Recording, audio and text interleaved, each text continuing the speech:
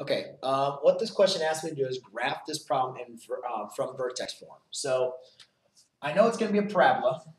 In vertex form, though, I need to remember what vertex form is, and that's a times x minus h squared plus k.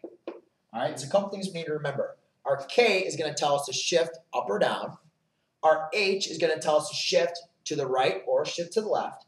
And our a is going to tell us when we're going to do any kind of stretching or compressing. So let's first look at what a parabola looks like.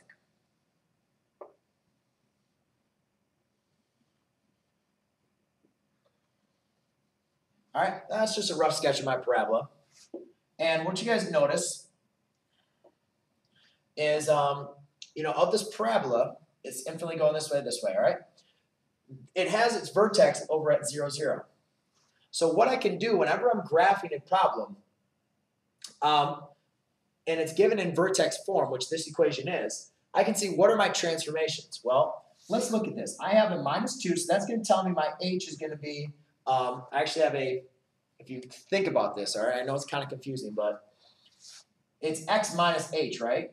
So really, my h is equal to 2, because it's x minus 2, x minus h. So therefore, h is equal to 2. That means I'm going to shift 2 to the right. So I'm going to shift over 2 to the right. Then, if you notice, I don't have a k, so I could rewrite that as plus 0.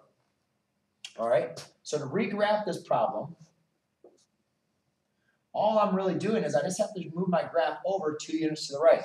My a is not going to compress or stretch it at all, or if this was negative, that would reflect about the x-axis, but I don't have one of those. So all I need to do is graph my point from here. So it's really important to make sure that when you're graphing parabolas, you understand what it is in vertex form, and you understand what h is and what k and how they affect the graph.